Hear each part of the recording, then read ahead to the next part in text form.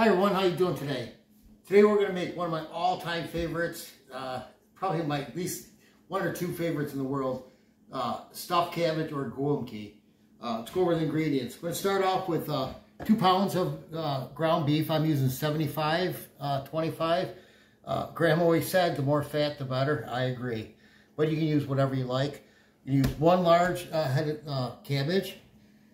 Got 1 diced onion, 2 eggs. I have 2 cups of pre-cooked rice. I got 4 cans of tomato soup. May need 3, but 4 for just in case. We use a little bit of pepper, salt, paprika, and garlic powder. And 2 eggs. All right, first thing we need to do is I have a decored and washed head of cabbage. I have a pot of boiling water already ready. We're going to take this, gently put it in there, not to burn yourself. I'm going to cover this, and I'm going to let that boil for about 10 minutes, and then I'll show you what's next. Okay, now let's go, let's make our beef, our filling. First, going to take the ground beef, put it in there. Get some onions in there. Put that rice in there. I'm going to leave a little bit of rice out just in case it's too much. Nope. I'm going to add ½ teaspoon of pepper.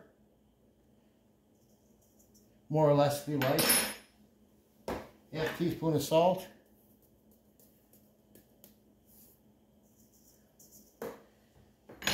Touch of garlic powder. Now, you could use garlic cloves, but since I'm not frying it, I like to use the garlic powder.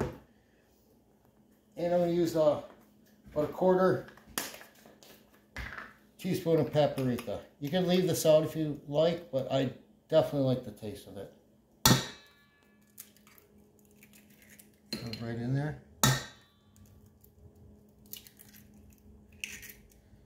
With a hard spoon, I'm going to blend everything together.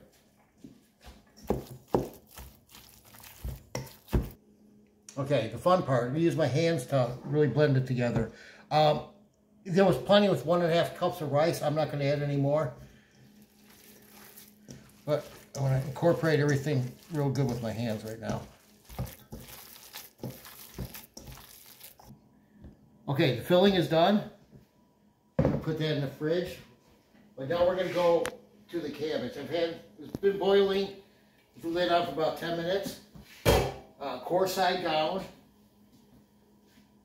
What I like to do, oh, it's already coming off. A lot of these bigger outside leaves will come off easy. So just not to overcook them, I try to take them off. Okay, I take them, put them off to the side, let them cool. And I just peel off the ones that want to come off easily. This one still does. Now if they don't want to come off easily, you just wait. That looks like about it for these, the bigger ones.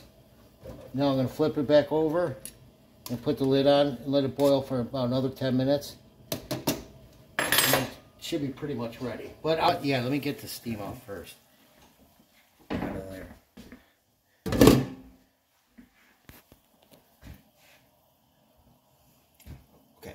All right, it's been 20 minutes total time of boiling.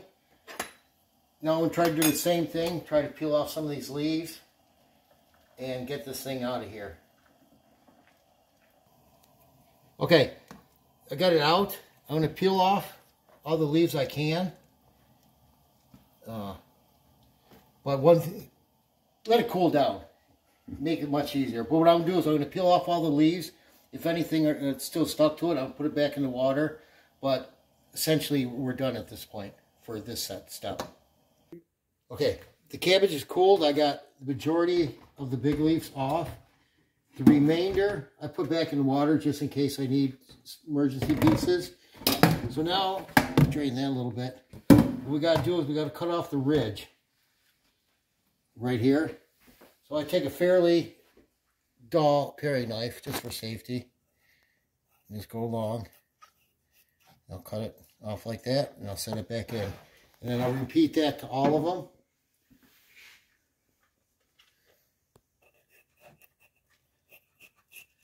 And it just makes it way easier to fold them.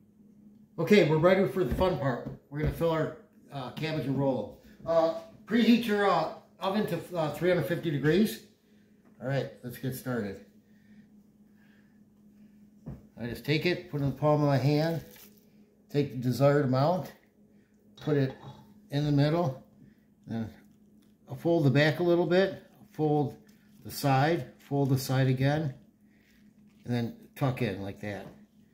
And put in your roaster, or whatever kind of pan you're using.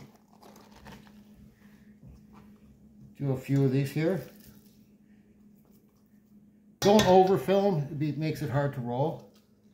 And tuck it in. It's a little tough one from the inside, but still very easy to roll.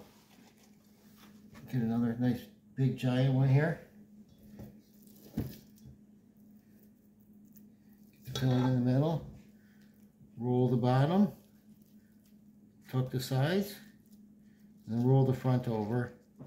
And then place it down. Okay, all the Golumpkis are rolled. I'm going to add the soup now. I'm going to use probably 3 cans of soup, but I'm only going to use about 3/4 of the water added to it. And I'm going to mix it all in a separate pot before I pour it in.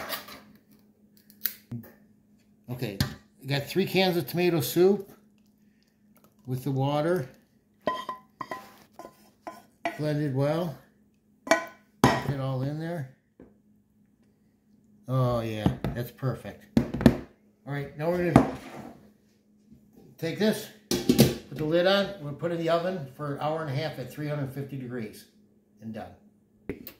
Okay, it's been an hour and a half. Let's take them out and give them a look.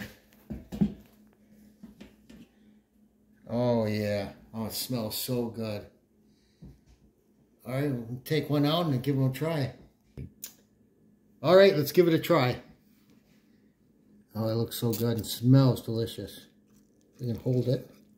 Oh, that looks perfect.